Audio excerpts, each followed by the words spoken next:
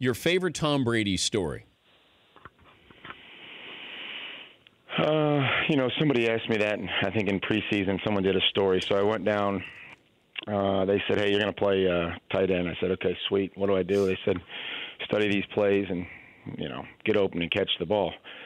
And we're at practice, and I must have come what I felt like was open, and I'm yelling and waving my arms, Tommy, Tommy, Tommy. And I come back to the huddle, and I'm thinking, man, what's going on? And he said, Mikey, if you ever yell my name again, I will never throw you the effing ball again. I said, okay, good shape. But he did throw it to you 12 times. I mean, you have 12 catches. He had no other choice. Okay, explain this to me, though, Coach.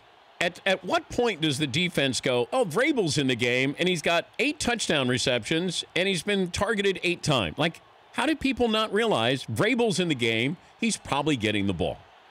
Well, there's other plays. I think that's what people don't realize is that there's actually other plays than the one where I went out for a pass. We ran the ball in when I was in there. We ran, not behind me, of course, but we ran it. We ran routes where I was covered or people, whatever. And we threw to other guys. Daniel Graham scored. We threw to Tom Ashworth was an offensive tackle. He scored. Heath Evans scored. We threw passes to Christian Fourier and all these other tight ends, and guys scored. And then when I was open or the route was there, that's where Tom threw it. I can't believe that you'd actually say, Tommy, I'm open. I was screaming. I was waving. I didn't know. I just thought, hey, when you're open. I was like, well, I saw Randy Moss put his hand up, and you threw it to him.